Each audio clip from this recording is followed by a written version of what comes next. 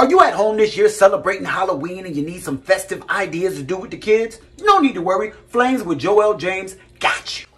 Orange bell pepper. You're gonna grab your shank, cut the top out of the orange bell pepper. It's like we doing a pumpkin.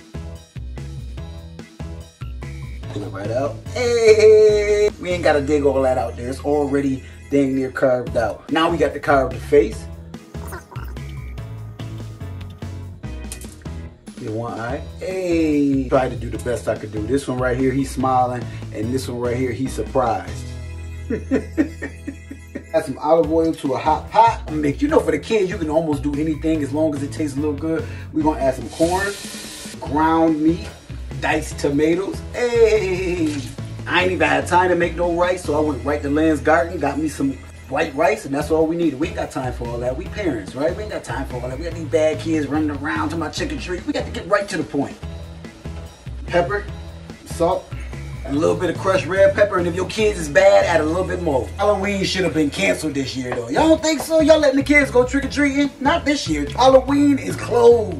I'm about to go to the people's house, put the COVID in the bag, and bring it back home? No! I got this taco seasoning mix. A lot of y'all kids too big to be trick-or-treating anyway.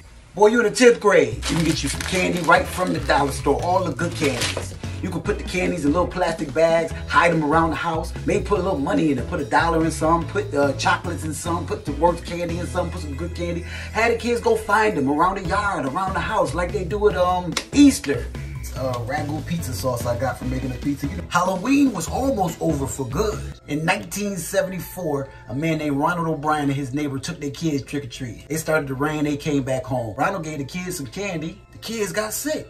Ronald's son Timothy got real sick and died. Everybody is, oh no, Halloween over. People poisoning kids. That's why they started checking the candy and all of that, because this little boy died from the candy. They looking all over for the killer. They going to every house that they went to. Who killed the little boy? After about a year and a half of searching, investigators found out Ronald poisoned his own son for insurance money. COVID is Ronald. Yeah, that's COVID. COVID, Ronald 19. Like a famous philosopher, Auntie Fee once said, kids and fat people love cheese. I'm going to fill our bell peppers, add a little cheese halfway in.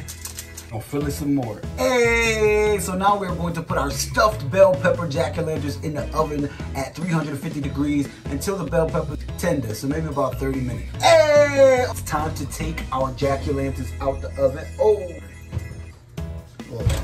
But it looks like the brains is coming out of it, so we're gonna work with that. Fish for Halloween. We're gonna add a little bit more cheese, because who likes cheese? Kids and... Exactly. We're gonna put them back in the oven, let the cheese melt. Trick or treat! Cousins, I was really proud of this, because I'm not really a craft person. I never carved a pumpkin. I'm not really into that, but this was really delicious, and I think y'all should do this with the kids. Do it as adults. Just have fun. Thank you guys for watching. Please like, share, and comment. Tag somebody with kids. Flames with Joel James.